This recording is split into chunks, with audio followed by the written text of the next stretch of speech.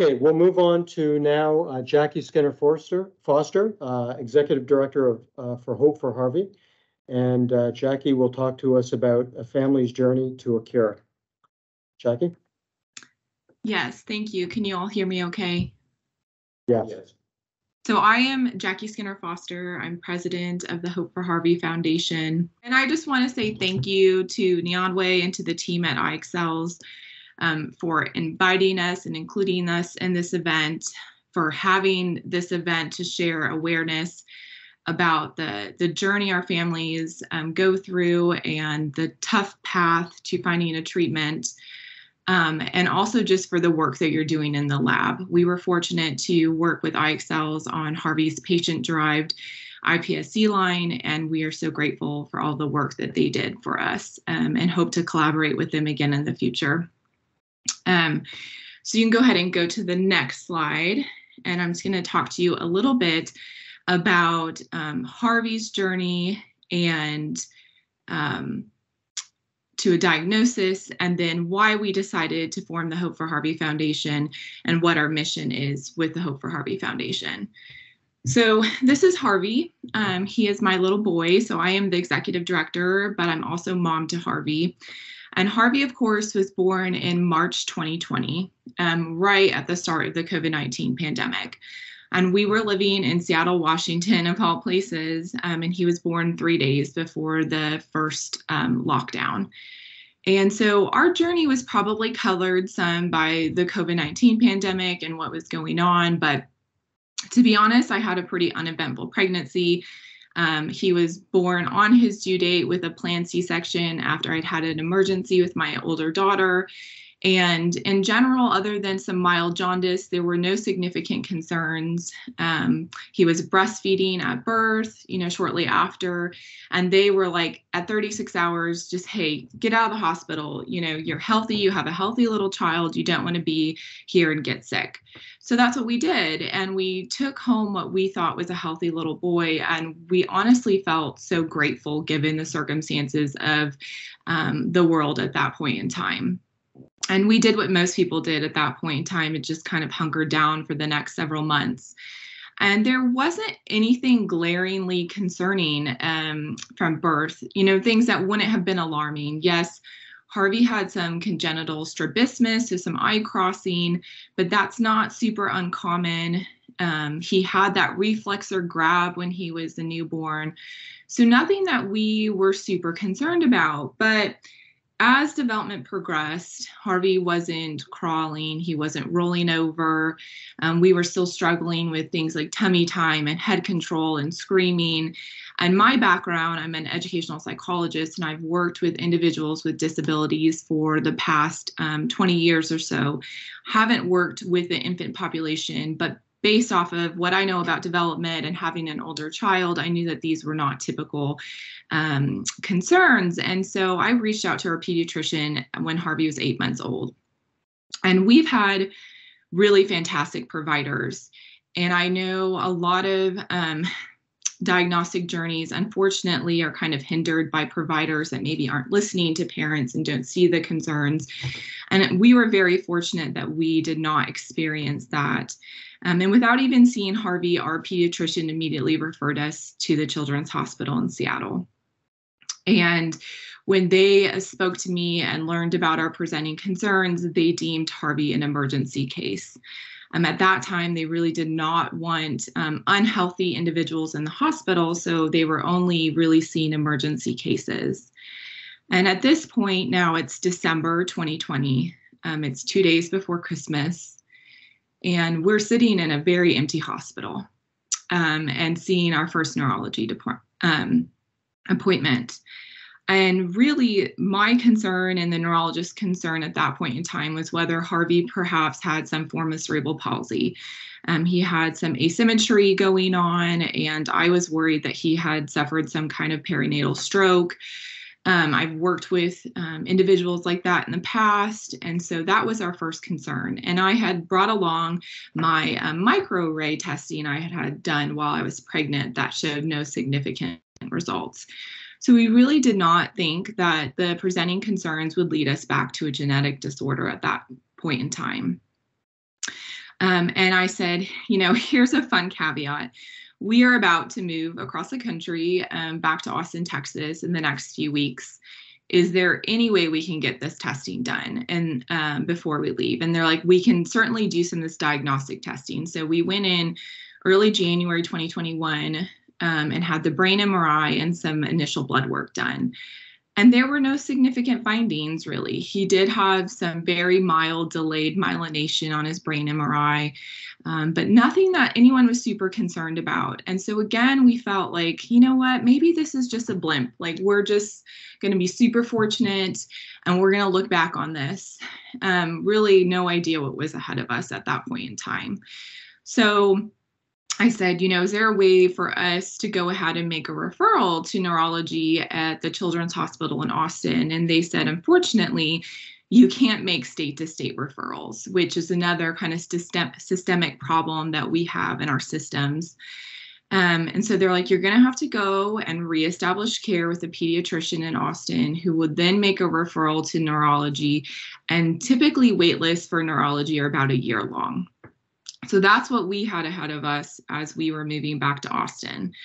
And I was very fortunate. One of my girlfriends is actually a neuroscientist at the University of Texas here in Austin. And she works closely with the medical school neurology department. And she reached out to the neurology department. And when they heard our story and our concerns, one of the neurologists took a research day to come into the clinic and see Harvey. So we were very fortunate, and we've just always had a team of people who continue to step up for us. And so we waited our 2-week quarantine and went in, and he reviewed that brain MRI and, was like, this is a beautiful brain. Everything's intact. I'm not concerned.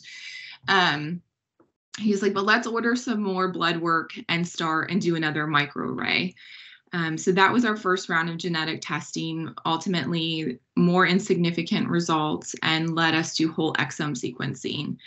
And we unfortunately did not get those results until Harvey was almost 18 months old. So we knew we had an appointment coming up in August of 2021 at this point, and I hadn't received the results still, and it had been quite a time. And I called the neurologist's office and they said, oh, we do have the results. She's going to share it with you at your next appointment. And I thought, well, if there was anything significant, they surely would have called me. And then, of course, Harvey had a little cold, so we had to do our visit virtually. And we have a wonderful neurologist. After that initial referral, they sent us on to see a neurologist who focuses in autism and does believe that there's a direct link between these ultra-rare genetic disorders and autism. And she shares with me on our virtual appointment that Harvey actually did come back with significant results on his whole exome sequencing, and he was diagnosed with DLG4 related synaptopathy. And DLG4 related synaptopathy is a monogenetic neurologically based disorder. It affects the coding of PSD-95. It's a postsynaptic connection. And she was explaining this to me, that her understanding of the very limited literature on this disorder, as the first paper that had only been published truly on DLG4 had been in April of 2021. So Harvey's results came out, were finished in July, just a few months later, and we're honestly very fortunate that he wasn't a variant of unknown significance.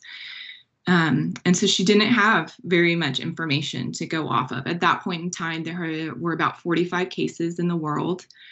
Harvey was now one of 2 with his specific single point missense mutation on the tail end of the DLG4 gene. But she noted that his symptoms did appear to match up with the profile of this, most of them being de novo mutations, so random mutations.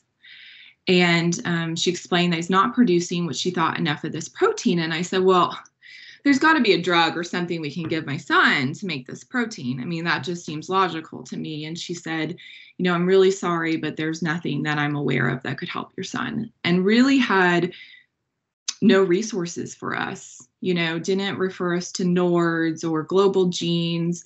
She did refer us to Simon Searchlight and referred us on to genetic counseling, which took another 8 months to get into. And so unfortunately, I think a lot of families in this situation, they're just not given a lot of resources because our local hospitals don't have a lot of resources. And we live in a somewhat major city, and we still don't have those resources.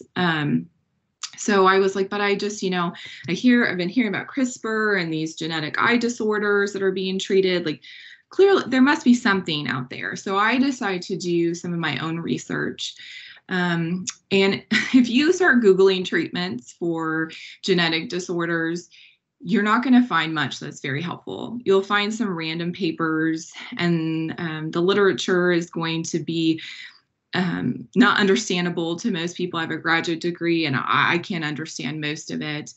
And so I started thinking about my personal network, and I remembered I had a girlfriend from college who had gone on to get her PhD in genetics at the University of Chicago. So I reached out to her, and she told us to talk to In Lorem and Tim Yu. And so that's what I did. And now it's December of 2021. And I know Tim is speaking, and I just have to say that Tim Yu and his team, they're just so wonderful. Not only are they brilliant, but they are kind and caring and responsive. And not very many researchers will actually share their contact information online, let alone respond to parents. But Tim responded, and he said, unfortunately, I don't know anything about DLG4, but from what I can glean, I don't think an ASO approach is going to work, and I'm so sorry. And I don't know if it was because Tim responded or if it was because I wasn't getting responses from the other hundreds of researchers that I was emailing and calling, but I just kind of kept pestering him. And the ULab, they kept responding, and they have been wonderfully consultative and helpful to us throughout this process, and I'm just so grateful to them. And I also started to reach out to other rare disease parents that I knew were in our community. And I have a mom in my neighborhood who has a little boy with Angelman's and who's very involved in FAST. And she's been an amazing resource as well. And she referred me to Casey McPherson and to Everloom Bio. And also, Combined Brain. And Casey McPherson is just an amazing rare disease dad and the work that he's doing. And I quickly started to learn about everything he was trying to do with Everloom Bio. And I started reaching out to the other foundations that were a part of Combined Brain, especially the synaptopathies, and I was asking, what's out there? Maybe a treatment that's going to work for your kids, or what path are you taking could work for my son and for our disorder? And these families and patient advocacy leaders, they are so overwhelmed, and yet they continue to show up and make time for other parents like me and to answer our questions. And they've really, truly been my best resource through this process. So we get some information about a path that we could potentially take towards an ASO treatment for our son. And, I have been going kind of to the DLG4 community and expressing, let's all get together and really go after our treatment. And maybe we're a little bit more overzealous and wanted to move faster. And we really decided at a certain point that we should go ahead and form our own foundation. And so last May, we formed the Hope for Harvey Foundation. Our little boy has made very little progress since he was that 8-month little baby. Harvey has a more extreme expression of a neurological disorder. Harvey has no form of communication. He really just screams at us in frustration. He can't point at pictures. AAC devices have not been helpful. He doesn't know how to sign, and we've signed with him since he was 6 months. He has no independent mobility. He can be placed in a gait trainer and move around our home in that now, but he can't physically get into that gait trainer. He has no functional hand use. He can't self-feed, can't pick up the food in front of him. He can't pick up objects, and he's most likely severely cognitively impaired. And has significant GI and sleep issues. And we just started to realize that if we didn't do something, nothing was going to be done in a time frame that mattered for Harvey or for children like him. Given that we had a very newly identified disorder being identified only in April of 2021, we needed to do something. And so our mission at Hope for Harvey has been to focus purely on translational medicine. And so we are working on creating our assets, IPSC lines, and IXLs was wonderful in helping us create that patient-derived line. And then we will drive neurons out of that and focus on ASOs, a repurposed drug screen, and potentially an AAV project with an Israeli researcher that I met at a conference recently who's interested in working on DLG4. But we are staying very kind of narrow focused on what are the steps to creating a treatment for our loved ones, because there's only so much time. And I knew that if I did nothing, I would regret it. And even if I did something and I failed, I could live with myself. But I see the successes of so many of the other foundations who have come before us and what they're achieving. And I truly do have hope that with labs like IXLs, like Everloom Bio, who are making these steps achievable in terms of cost and timelines, that we can truly do this and we can find treatments for our loved ones. And we will start with Harvey and DLG4. And I hope long-term as a foundation, we are able to help other rare genetic disorders find a path to treatment. So thank you so much for hearing our story, for sharing these stories. And we just look forward to the year to come and to hearing the outcomes of everyone's journey towards a treatment. So thank you.